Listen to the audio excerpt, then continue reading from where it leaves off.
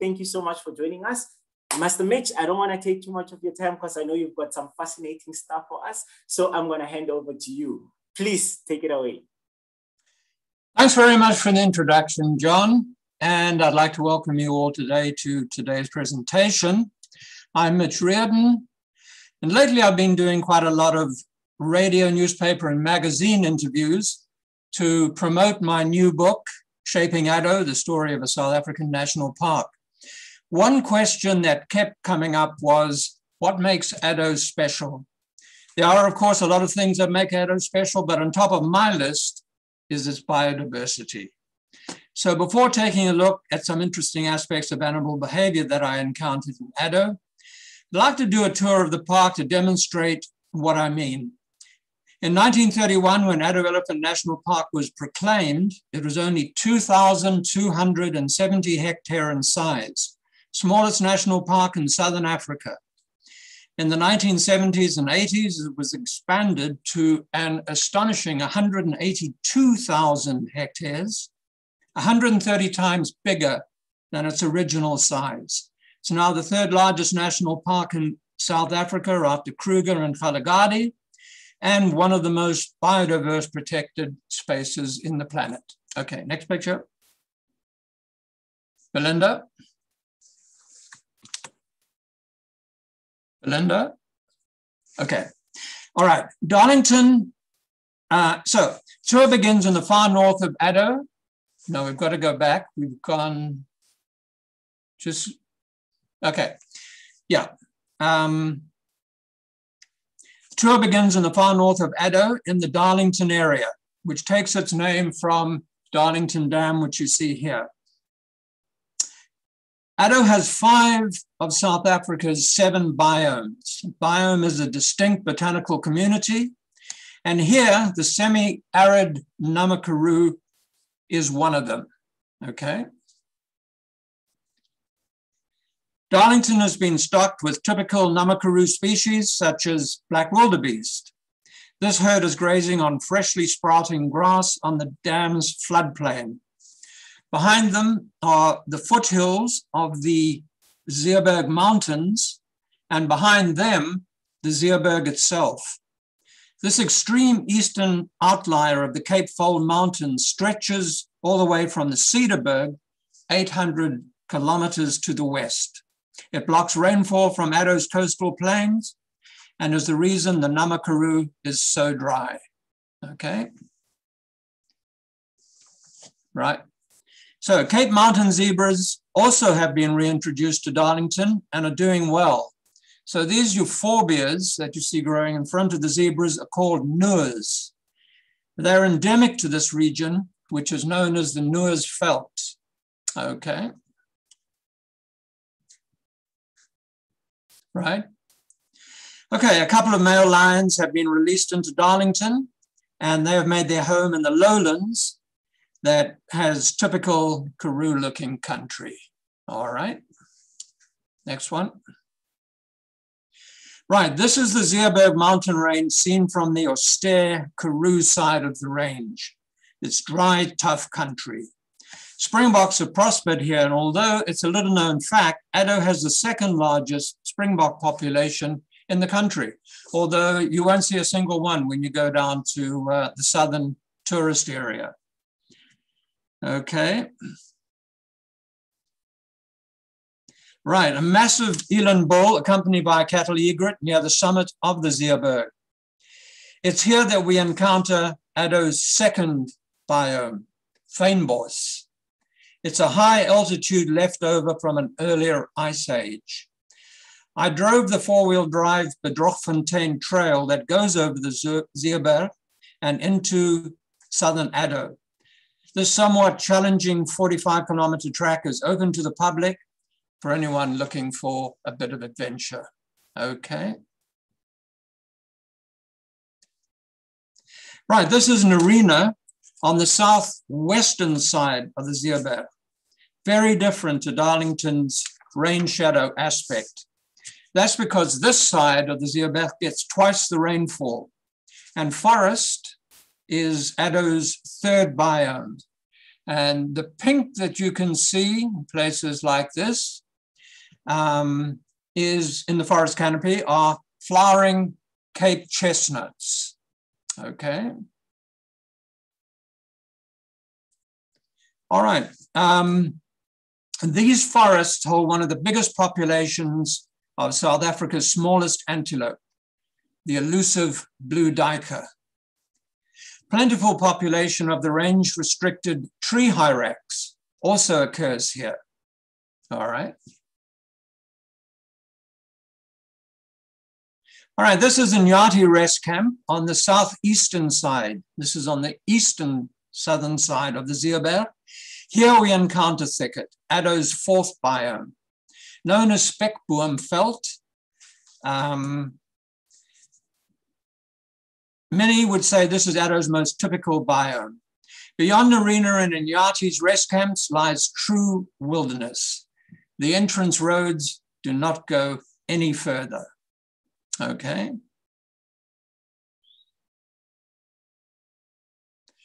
A family group of elephants almost disappears into the spekboom woodland. Buffaloes and rhinos do disappear altogether. These thorny thickets are extremely hostile to humans on foot. I recommend that you walk the PPC Discovery Trail in Main Camp next time you visit Addo, and imagine stepping off the trail into the tangle of vegetation threaded through with flesh-tearing, spiny plants with names like needlebush, catthorn, boxthorn, kraal spikethorn, and bee-sting bush. Okay, so for much of the year, the spekboom looks fairly anonymous, but after generous rainfall, it shows off with a glorious burst of flowers. This is the candelabra, also known as brunsvigia. Okay. And this is the petal of the Karoo boerebean. All right. The bright yellow Karoo rugosum, or wild pomegranate. Okay. And this is the spectacular lavender star, species of Kruger. All right. Pink oxalis. So if you're in Addo when it rains or after it's rained, you can expect to see all of these flowers. They're amazing. And finally, onto the ubiquitous plumbago, which threads itself through the spekboom wherever it grows. All right.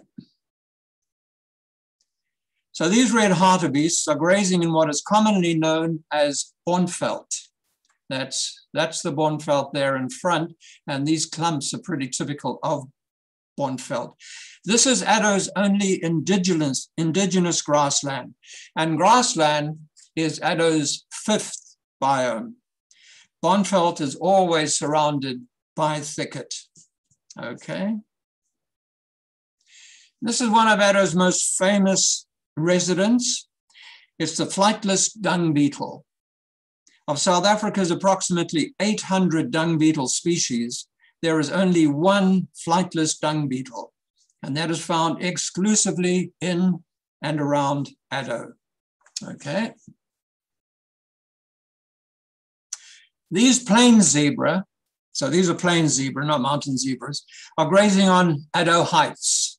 That's in the middle of Addo. And this open grassland is in fact artificial. Before this section was included in the park, this is going back quite a long way, the original spekboom thicket was cut down for wood to fuel brick kilns in the growing city of Port Elizabeth. Grass took its place, but these shrubs show that thicket is slowly returning. Okay. This coalition of two male lions are on another artificial grasslands, this one in the lowlands of the southern Colchester section. These grasslands came about when this was farmland and cleared originally for crops, but when poor rainfall defeated that endeavor, they were converted to pastures. This picture demonstrates another Addo speciality. It is one of only 2 parks in Africa that I know of where visitors can view lions with the ocean in the background. Okay. So these grassy plains support groups of meerkats. Being out in the open means having to keep a constant eye out for raptors above and jackals below. All right. Okay. And these grasslands also support bat-eared foxes. Here, father babysits 2 pups at the entrance to their burrow. Now, Addo also, okay, go on. Addo also includes Woody Cape and around 65 kilometers of the Indian Ocean shoreline within its discontinuous borders. So when you go from Colchester in the main section, you actually leave the park, cross the N2 into Colchester Village, and then you drive down and you rejoin the park in the Woody Cape section. So in this picture, we've got bottlenose dolphins surfing the breakers against the backdrop of the Alexandria Dunes, which rise up to 600 meters in places. Okay. So Alexandria's fine-grained hills of loose golden sand form the biggest and least degraded dune field in the southern hemisphere. So these things I'm mentioning, these are all specialities of Addo as well. Okay, next one. These are rangers, Sandparks rangers, on patrol in the interdune section of the Alexandra Dunes. And these white patches that you can see in front of the vehicle are remnants of shell middens left either by Sun or Bushmen, hunter-gatherers, up to 5,000 years ago, or if they contain pieces of pottery, which the Bushmen didn't have, by Khoi pastoralists or Ku pastoralists, up to 2,000 years ago. All right. All right. Addo also protects the high conservation status Bird and St Croix island groups in Algoa Bay. These days, Bird and St Croix protect around 10,000 endangered African penguins. And African penguins, by the way, are the most endangered species in Addo. They're more endangered than rhinos. And this particular population is now the largest African penguin population in the world. In the background, Cape Gannets, flying there, fly by Bird's famous lighthouse, manned since 1852. The photographer is Lloyd Edwards, who runs highly recommended tours of Algoa Bay. Okay. So a bonded pair of Cape Gannets sky point as part of an elaborate greeting ritual. Bird Island provides sanctuary to this immense breeding colony of nearly 200,000 Cape Gannets. And that's another world speciality, if you like. This is the biggest Cape Gannet breeding colony in the world. Okay. Okay, here's a Cape Gannet busy eating an anchovy.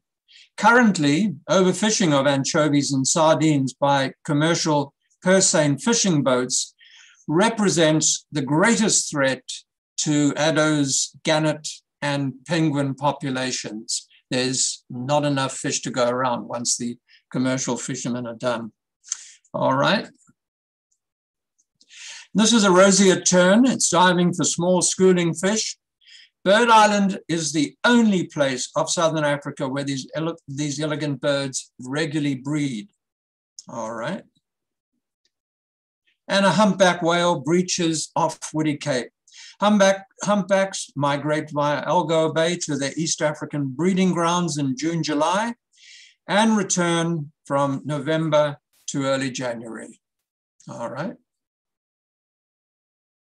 So here, visitors admire a great white shark during a Raggy Charters tour. Addo is celebrated as the home of the Big Seven because it not only conserves the usual Big Five, elephant, rhino, buffalo, lion and leopard, but also the great white shark and southern right whale. Okay. And close to Bird Island, Black Rocks is home to around 4,000 Cape fur seals, the most easterly population of fur seals in Africa. Okay, and so that brings us to the end of our look at the biodiversity, and we now go on to the beastly behavior side. Josie, the fierce lioness, is one of the best known characters in Addo. And one of the interesting things about Addo lions is their very curious social system, which they share with other parks with small lion populations. Unlike Kruger and Serengeti, where lions have a pride-based social system, in Addo there is a more tenuous association between the sexes. Okay. Females like Josie don't feel the need for male guardians. Instead, they live apart with their cubs, including sub-adult females who remain with their mother after she again gives birth. Adult males form coalitions, usually of two, and only join a female when she's an estrus. Okay. All right. Cub grooming, however, is standard practice among all lion societies. We put these pictures in because lion cub pictures are cute. Everybody loves them. Lion tongues have abrasive lumps that dig deep to remove skin irritants. This type of social grooming dislodges more parasites than self-grooming because the groomer licks against the grains of the fur, whereas self-groomers lick along the lay of their own fur. All right. And one more cute lion cub picture. Social playing is not the sole domain of young cubs only. Lions maintain their playful nature into maturity, and it's not unusual to see grown-up cubs chasing, biting, and jumping on each other. These cubs are only, they're still young. They're about 3 months old here. Next picture. All right, this is Josie and the cubs on a warthog kill, although the cubs are only just learning to eat meat, and these two on the left would rather play than eat. Josie specializes in hunting warthogs, and quite often she'll dig them out of their burrows. Okay. All right. However, buffaloes bear the brunt of lion predation. When visiting Addo after a particularly harsh drought, I was astonished by the number of buffalo kills I saw just by driving the tourist roads. Buffaloes quickly lose condition during a drought, and lions are quick to take advantage. By the end of this drought, Addo had lost half of its buffaloes to lion predation. Okay.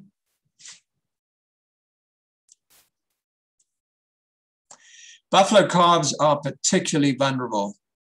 It's been about 150 years since the last lion was shot in this region, and buffaloes at first did not know how to respond to lion attacks other than by stampeding.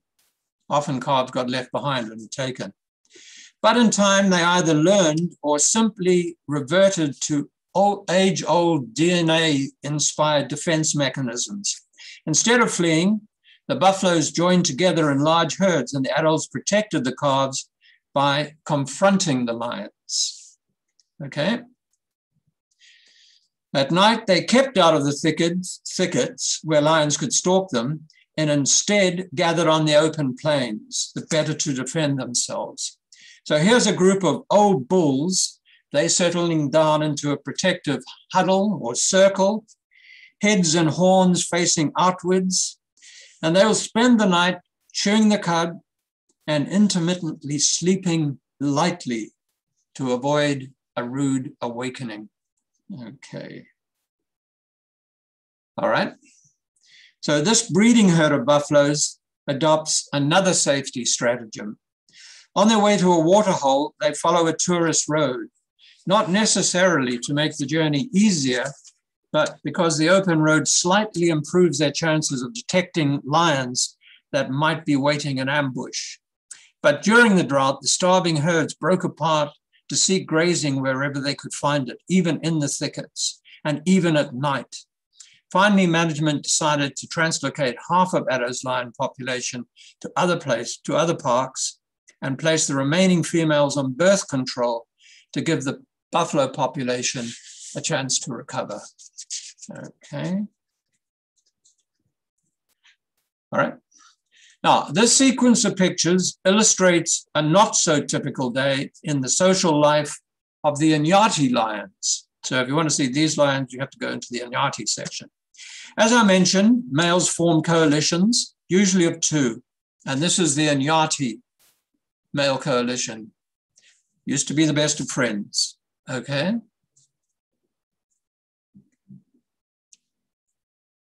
Right, a lioness leading her two-month-old cubs roars softly to tell the males that she is approaching.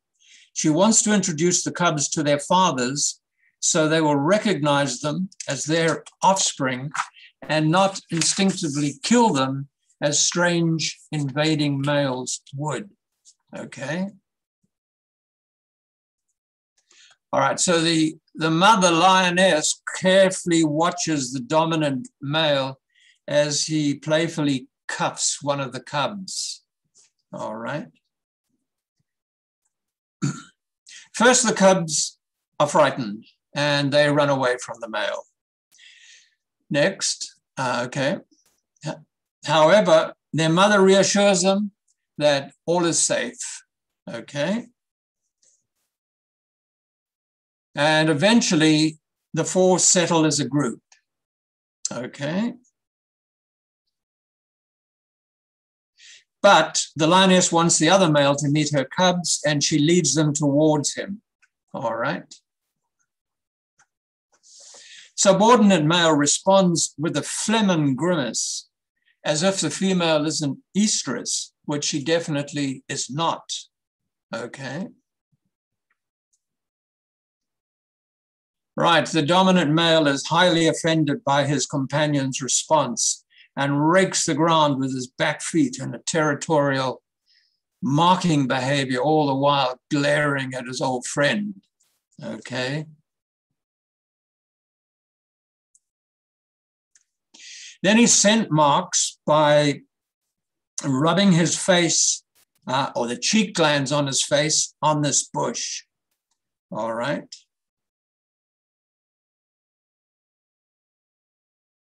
Okay, right, and then he scent marks by spraying a musk-smelling mix of urine and secretions from two anal glands near the base of his tail onto the same bush, which is just another way of marking territory. So nobody should mistake whose territory this belongs to, all right? He then trots towards the subordinate male, roaring aggressively, okay? Subordinate male watches his erstwhile companion bearing down on him with a horrified look on his face, all right? Then he turns tail and runs for his life. I caught up with these two males a couple of days later and they still hadn't rejoined, so somebody's feelings got hurt badly, okay?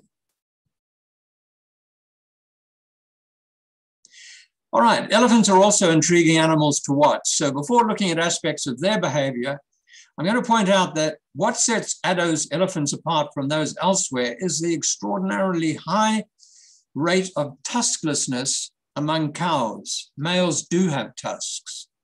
A 2002 study found that 98% of females were tuskless. This is the result of historic selective hunting for ivory, compounded by Addo's very small founder herd. It was only 11 elephants. That was the original size of the herd. It's now over 650. And they passed their inherited tuskless gene to later generations, okay? All right. In order to broaden the gene pool, and hopefully ameliorate the tuskless gene. No, go back. That's it. 4 Kruger bulls, including this one, known as Valley, were translocated to Addo in 2002. This picture shows Valley in full must, a sexually active state that includes a dribble of urine down his hind legs and a seep of sappy secretions that flow from his temporal glands. Okay. Right, so waterholes are important in elephant activities, and they often adopt a very proprietary attitude towards other species at waterholes. This one squirts a trunk full of water into the face of a warthog that is dared to approach too close. Okay. And just for fun, this young bull decided to test the photographer's sense of humor by squirting him with water. I'm pleased to report that I did see the funny side. Okay. At the height of severe droughts, elephant mass around Hapua Dam, that's Hapua over there, which has the deepest and least stagnant water. Instead of drinking and leaving, family groups gather into huge kinship groups that take, you can move on to the next one, that take quiet pleasure in each other's company. The adults commune in silence, but the ever irrepressible calves take the opportunity to play or simply flop on top of each other. Okay. So these are elephant bulls at a waterhole, and they usually do all their waterhole activity apart from the female and calf breeding herds. And it's been noticed that when one bull arrives at a waterhole, it isn't long before other bulls also turn up.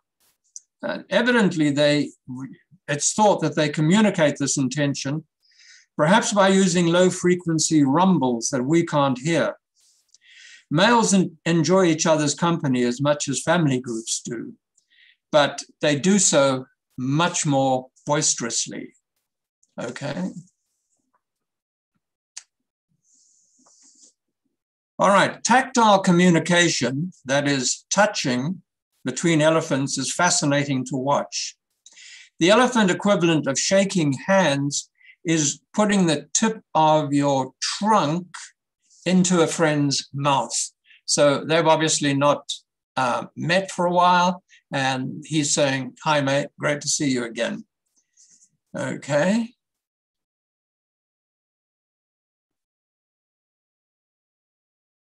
Then the fun begins, splashing, friendly wrestling, diving under the water using the tip of the trunk as a snorkel. Okay.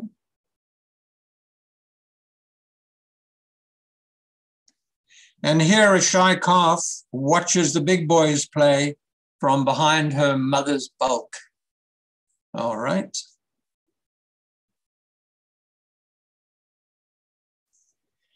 The few artificial waterholes in Colchester, they're not many, have a weak water flow, and some have an electrified elephant exclusion fence around them to allow lesser species to drink without being chased away by elephants.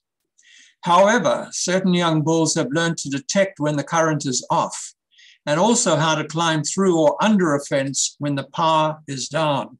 And these young bulls love load shedding. Okay.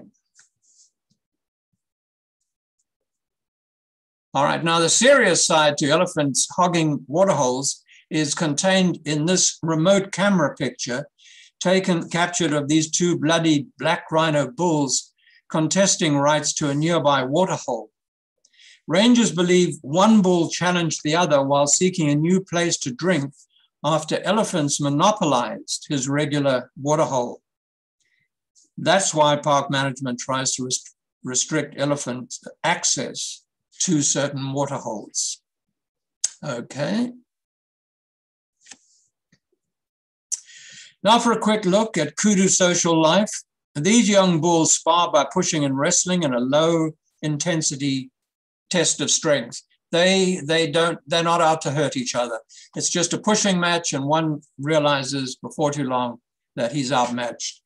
And this establishes an individual male's place in the bull hierarchy for life, which helps avoid more aggressive battles later in life. Okay. So when they need a breather, they pretend to have seen some danger and they look up, but actually it's just another display. All right. So once the hierarchy, once your status, once the bull status has been established in the male hierarchy, dominant bulls actually do tolerate subordinates in close to them, even during the mating season, as long as they perform what is called appeasement behavior. And here we have a great example of that. So this subordinate bull tucks his tail firmly between his legs, lowers his head, and avoids meeting the gaze of the dominant male, who checks him out, is satisfied by his appeasement behavior, and just goes on walking. Okay. During the rut, during the mating season, a bull checks every female he meets to test her sexual readiness. Okay. All right, and he does so by nudging her bladder with his nose, which prompts her to urinate. And then he sniffs or drinks some of the urine, which will tell him if she is an estrus. He does that phlegmon that we had a look at the lion doing, and he is able to detect certain chemicals, which will tell him the state of her sexual readiness. Okay. Now, the red hartebeest rut, on the other hand, is far more fiercely contested. Only bulls that hold territory will mate. So possession of a good territory is crucial.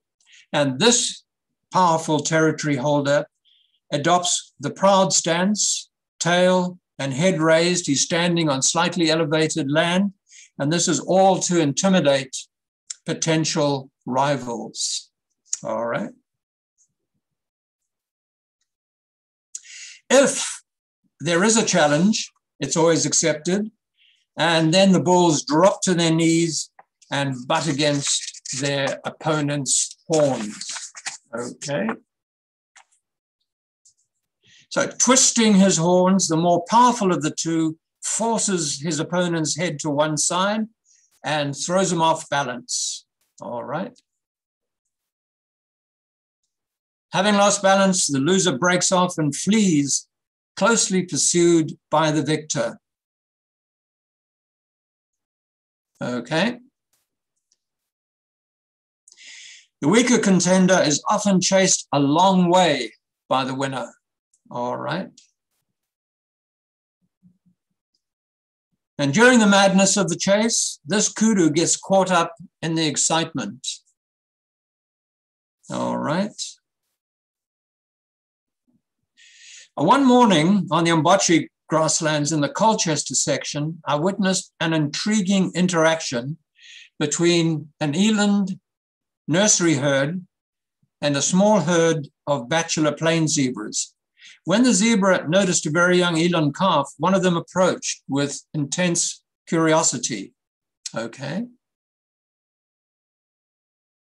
Next moment, the calf took fright and bolted, and immediately 3 of the stallions went after it in hot pursuit. Incredibly, the calf's mother passively stood by, watching without trying to intervene. Okay. Finally exhausted, the calf dropped to the ground and lay very still. Stallion walked over and sniffed it, and then all 3 zebras lost interest. Okay. With the threat over, the mother eland retrieved her calf and the 2 quietly walked away. Although this behavior is still a mystery, it has been seen often enough in other parts of Southern and East Africa to attract the attention of field biologists. We don't have time now to go into all their fascinating theories as to why this should happen. And that's zebras chasing not only eland calves, but also wildebeest calves, and also gemsbok they've been seen to chase. And even Thompson's gazelle in East Africa, babies.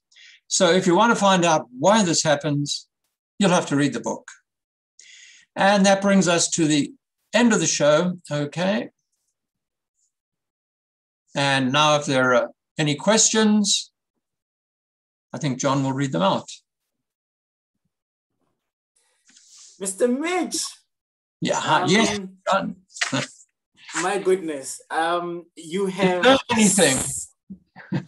You have such amazing pictures. It's like as you are telling the story, I can see myself there, and I can see myself just enjoying the beautiful scenery that you've got captured here. I think this is absolutely amazing. It just makes us, in fact, myself and everybody else on the call today, just feel like how privileged we are to live in such a beautiful country with such beautiful scenery. Well done, well done, well done. Thank you. And we are privileged, you're right. Yeah, it's absolute. And I'm gonna start with a basic question, because we've got on the call today, we've got our regulars all the way from Scotland, we've got a whole pool of visitors on the call today. So all the pictures that you took here, are they all from South Africa? And just take us quickly in terms of geographical location, where exactly they are in South Africa. No, they're not only in South Africa, they're all in Addo. So all the pictures that we saw this morning are taken in Addo Elephant National Park, different sections of it, but that's what makes Addo so amazing, because it has this incredible biodiversity. You know how you may have heard the comment that Africa is the whole world in one country. Have you ever heard that? Yeah, yeah. I mean, it's part of our tourism advertising. I like to say that Addo is the whole of South Africa in one country. My goodness, this is wow. And what do you as you're taking these photographs? If there's this, taking all these scenic photographic pictures of all these beautiful animals, do you know exactly what you're looking for, or is it by chance?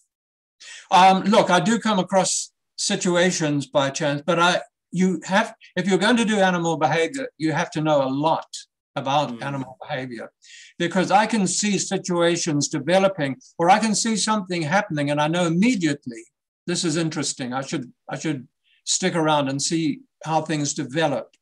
So I cannot stress importantly enough. People say to me, you're lucky to get these pictures. Luck's got nothing to do with it. It's knowing your subject and waiting for the situation to develop and know just how it may develop. So if I'm hunting, if I'm photographing, let's say a cheetah, well, we don't have cheetahs in Addo, but let's say a lion stalking a hartebeest, I know more or less where to position myself to get into room so that when it comes, the hartebeest runs my way and I can photograph it all. So knowing those sort of things is absolutely crucial. Sure. I've got tons of questions, but before I ask my questions, let me jump onto the call and check out the Q&A. We've got lots of questions, so I'm hoping that you're going to brace yourself for all of this. And just for everybody's information, what we will try and do is we'll try and collate some of the questions that we might not be able to answer today, and collate them. And our team from Straight Nature, Belinda and the team, will be able to compile and then send them individually to you all, especially ask Mr. Mitch to comment on them, and then perhaps maybe get back to you a little bit later. But without any waste of time, Lindsay is asking, was there tuskless gene in elephants an abnormality, or was it a natural development because of the hunting of tusks? Exactly. It was the last one. So what happened was that people would come into an area and they would shoot out the elephants with the biggest tusks first. And then once they had gone, they would start shooting the elephants with the smaller tusks. they didn't bother shooting out the elephants with no tusks. So those were the ones that survived. And obviously they passed on that genetic characteristic to their babies, who passed it on to their babies. So to try and bring tusks back, they introduced those elephant bulls, who are all big tuskers. And I must say that it's working. So that calves born now, where once upon a time they almost definitely would be tuskless, now 20% of calves born do have tusks. Female calves do have tusks. Yeah, it's crazy how all of this happened.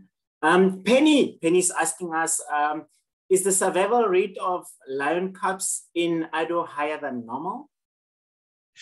You know, it could be, yes, because in most, like a big park like the Kruger National Park, any cub that's born in the Kruger has only a 50% chance of surviving to adulthood. Whereas in Addo, they would all survive. So normally a lioness in Addo would have probably as many cubs as a Kruger lioness, 2, 3, around that number, but all her cubs will survive. Almost all of them anyway, unless something happens to mother, which shouldn't. So they found that the lion population grows very quickly in Addo. And so there has to be management. They have to come in and just take out some of them every now and again. Otherwise, they have an unnatural impact on the prey populations, particularly buffaloes.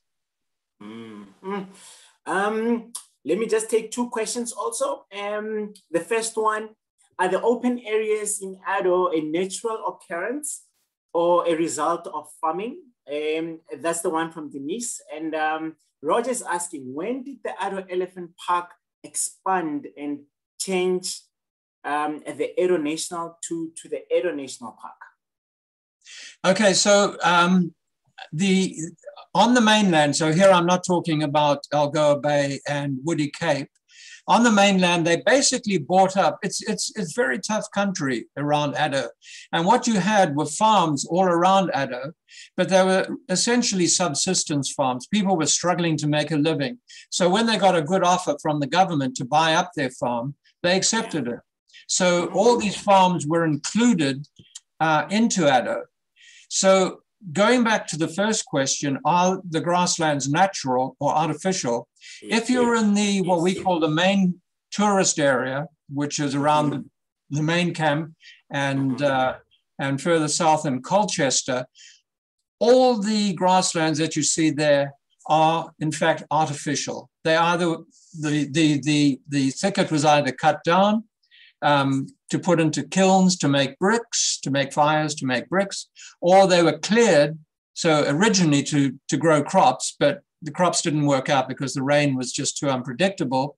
So they switched to small stock farming. So all those grasslands that you see basically in Addo, in the southern section where most of the tourists go, are artificial. But that doesn't mean that they're not good. I mean, the grass is perfect, and you probably see a lot more animals on the grasslands than you do in the thickets, because that's very good grass growing there. Sure. This is, I mean, we've got so many questions, but I think for the sake of time, I think we still have a good time with us, and we still have everybody on the call. Lynn says, thank you so much for this amazing presentation with so many people, and also saying, thank you so much. You are absolutely amazing. Everybody says your voice is just so amazing. And I think on this cold winter day, we could just sit all and cuddle up in a blanket and just watch your beautiful pictures and just listen to you speak. So thank you for the kind words. Tell the folks thanks for the kind words. No, they're all listening, and I'm sure everybody's gonna just be wanting for your contact details. And Belinda, so gear yourself up for just linking us with Mitch on Facebook. Sherry, I think, is asking a very similar question, which was asked a little bit earlier on. It says, apart from the females in the founding head of elephants being tuskless, were they also smaller than elephants in the other parts of Southern Africa? No, and that's an interesting question, because it was a rumor and everybody believed it, including myself. I thought that they were smaller as well. And I was talking to the head ranger down there, and I just mentioned, the small Addo elephants. And he said, that's not true. They're not smaller. They weigh the same as the Kruger elephants. He said, we know because we've weighed them.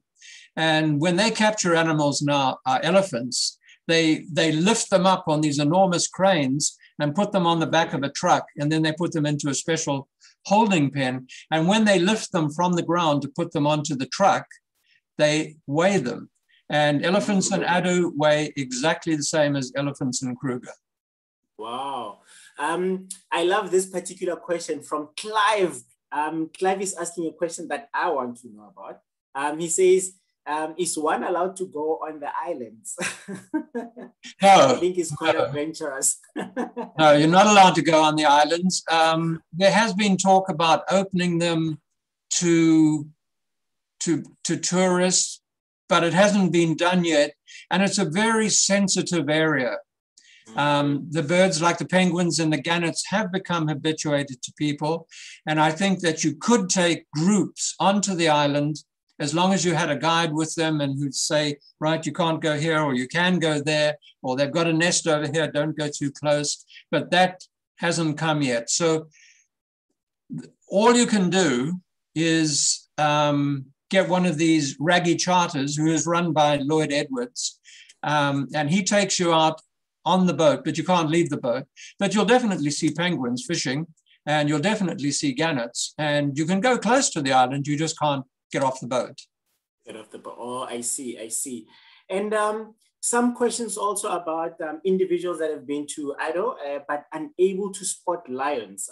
Is there a particular way of knowing how to spot the lions, or what's your take on that? There is a particular way to spot the lions. Just keep going back and back and back, and eventually you'll spot them. No, actually, I must say I was lucky in a way. When I was doing work there were twice as many lions as there are now.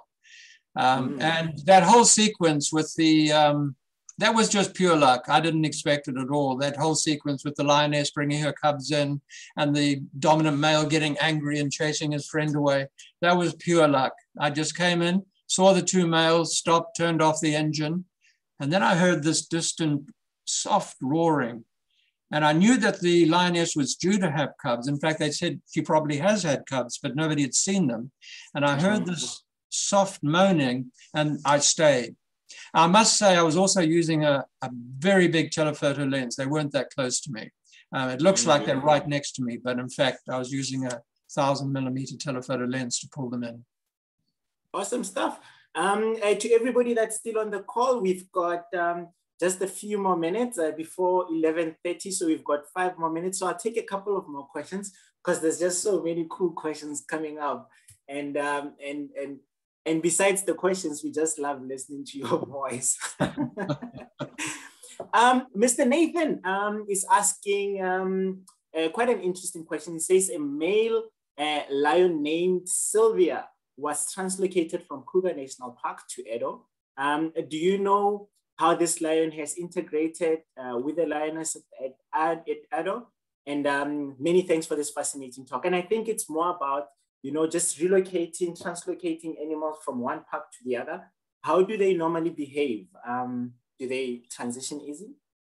Yeah, so the whole idea is so that you don't get, so that you have different males and females getting together and you don't get this very limited gene pool. It is difficult.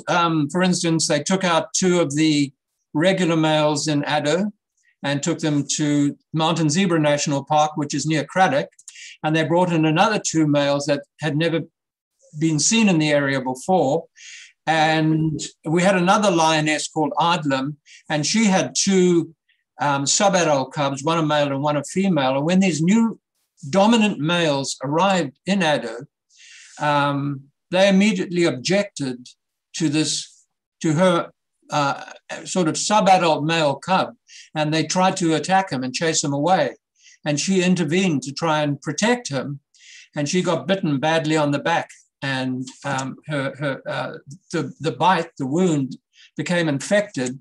And poor old Ardlam, she was old. She was about 14 at the time, which is old for a lion. had to be euthanized. So there is a danger of something like that happening, but you have to do it. Otherwise, you know, the gene pool just doesn't become sufficiently broad. Oh, I see. Let me take 3 questions because they may be closely related to one another. From Errol, he says, have cheetahs never occurred naturally in the Addo area? What happened to the 2 that escaped from the local reserve? That's the first one. Kate is asking, returning to the lion population with Addo, what is your thought? What is thought to be the reason for the high cub survival rate in Addo versus Kruger, for example? And again, thank you for the wonderful talk. And one last question from my side. Is it common, and this is just purely out of ignorance, and I apologize for asking this question. How is it quite a normal thing for the lioness to be single mothers? Or, because I found that so fascinating that it was just, you know, she wants to be alone with the cubs and no male lion. Well, the reason that she does that is because she can, because there are no lions there are other males. So in a place like Kruger, every pride has its own territory. And the job of the males is to keep other males out.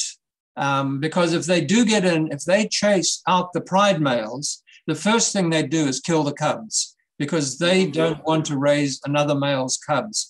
And by killing the cubs, that brings the lionesses into estrus. So they're ready to mate again. Then they mate with them, and then they know that these cubs are our cubs. So the point of life on Earth here basically is to pass on DNA. People say, well, isn't it cruel that these males should kill the cubs? It's not cruel, it's absolutely instinctive. They do it because that's what they're trained, that's what they're born to do, essentially. Now, you don't have that situation in Addo because there just aren't any other lions around. So the lionesses don't need to have males to protect their cubs. They can do it themselves, and they do. And they don't want males around because when they make a kill, the males chase them off and steal their kill. But if the males make a kill, they won't let the female come in and eat. They chase her away. So there's really no percentage in the lioness having males except when she comes into heat or when she comes into estrus and she's ready to mate. Then she goes and looks for them. Yeah, and regarding the survival rate between Kruger and Addo, is there a particular significance of why that happens? Why there's more survival rate in Addo versus Kruger? Well, because a lot of cubs get killed So when you've got 2 pride males and they start getting old, they're only pride males longest for 5 years. At the end of 5 years, they're up 12 years old, and then you get a couple of young males come in, and they just chase the old boys out or kill them. And then once they kill them, they kill the cubs. So all the cubs in that pride will get killed if these guys take over. So in the old days, they used to say, well, the males don't do much. Yes, they do. They protect the pride. That's a really important job. So that's why you have such a high cub mortality rate in Kruger, whereas in Addo, it's almost 100%. All the cubs survive to adulthood. Wow. And on the question of the cheetah, the question of the cheetah, those cheetahs came in from outside of Addo, and they were doing very well. So there's no reason why you probably couldn't have cheetah in Addo today. They just didn't want them. So they captured them and they took them off to another game reserve in KwaZulu-Natal. Wow. All right, I'm gonna take one last question from Dominic for you, who says, when it comes to studying animal behavior, do you have a course or people to talk to when you recommend? I'm hoping to do my PhD on it. Just animal behavior. Well, okay, animal behavior, the scientific name for it is ethology. So you start off at university doing a BSc, probably doing, they've got all kinds of degrees now that you can do. Animal behavior, so you decide to become a biologist or a zoologist, whatever the case may be. And then you decide to become a field biologist. And that means that you go into the field and you study a particular, like happened with the lions in the Kruger. So they released the lions, but they wanted to find out exactly what they were doing, what they were hunting. And they had students come in and do various kinds of tests. So if you're doing a PhD, that's you're a long way down the trail. That's your doctorate. So, yep, you're a specialist by that time. Wow. Sure. I love the way you answered that question, because if it were me and I was in your position, I would have said, yeah, I usually charge a flat rate just to give advice on animal behavior.